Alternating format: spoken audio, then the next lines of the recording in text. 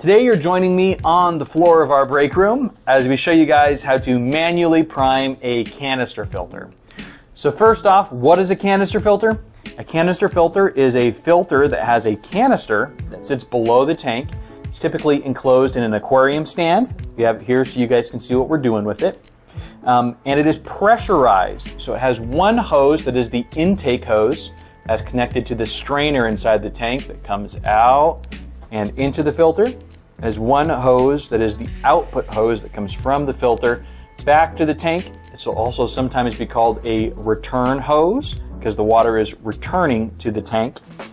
And this filter works great once it is primed. And when we say primed, what we mean is filled with water. These hoses should have water in it, the filter body itself should have water in it, and there should be no air.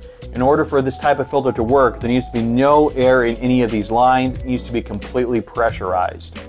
Now, when the filter's running, it's going to be under pressure, but when you take it apart to clean it, or when you're first installing it, it's going to be filled with air and it's not going to be pressurized. So we need to prime it and fill the filter with water before we're able to start the filter and get it going. Now, the way these filters are supposed to work is they should have a auto priming feature that is a button or plunger or lever built into the filter. So on this Fluval filter, there is a little plunger here that you would normally move up and down repeatedly to prime the filter. Some others will have a button you press. But one thing we get called about a lot is people who say, man, I am slamming that plunger up and down, I am wailing on that button and nothing's happening. That's probably because your auto priming button or plunger has broken. They tend to get less effective over time and they can wear out. If yours has worn out, in models like this Fluval filter, you can replace the auto priming plunger, and that can help make it work again because there are some parts in it that have rubber seals that can wear out. But for the purpose of this video, we're going to assume this is not working and we're going to prime this filter old school. Without that feature, we're going to do a complete manual prime. We're going to assume that both the intake line and the return line have no water in them. Priming the filter is a lot easier if they have water in them. So if you've tried your priming button or lever and nothing is happening, the first thing you want to do is you want to get water into the intake line where water is going into the filter. Once there's water in this line, it can make it a lot easier. So to do that, you first want to close the valve. In this Fluval filter, it's closed by lifting this up. Some filters will have these two lines separated. The Fluval has them together. And we're going to remove them from the filter. And I'm going to open them over this bucket.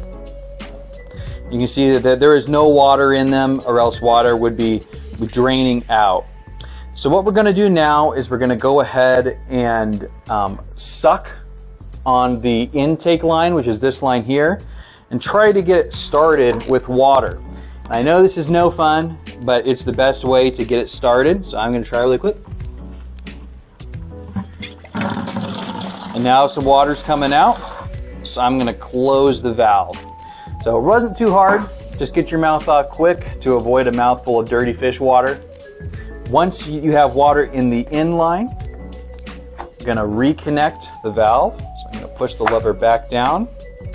Then I'm going to open this up. And you can actually hear the water entering the filter. So I'm going to assume that didn't work to give you guys one more step.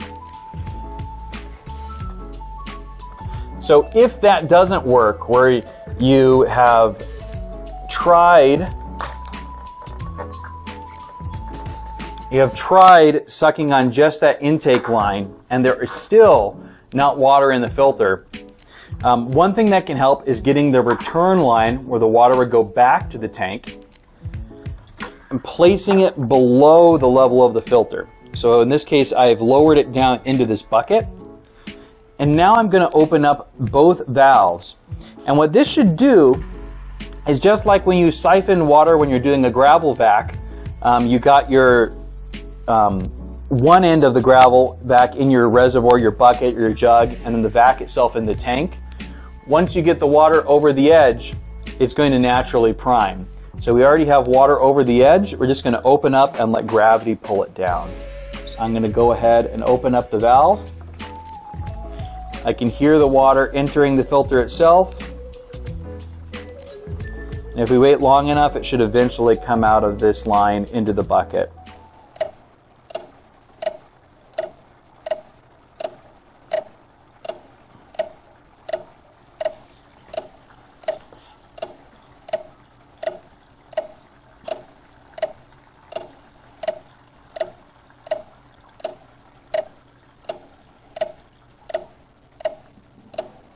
It sounds like it's about to come. And there it is. So I'm now going to close the valve again. And now we're going to put the line in place and plug in the filter. So now we're going to take this return line. It's filled with water now because we primed it. I'm going to move it over to our aquarium and put it back in place. I'm going to open up both valves again, and we are going to plug in the filter. And immediately started right up. There is some bubbles coming out because that's just a little bit of air. And then one thing I like to do is just kind of tilt the filter a little bit to knock loose any little extra bits of air. They'll naturally come out on their own, but if you rock it a bit, it can kind of speed up how long it takes for those last air bubbles to come out. And your filter's primed. If you like what you saw today, stay tuned. We should have more helpful aquarium videos. And if you have any questions, please feel free to reach out to marineandreef.com.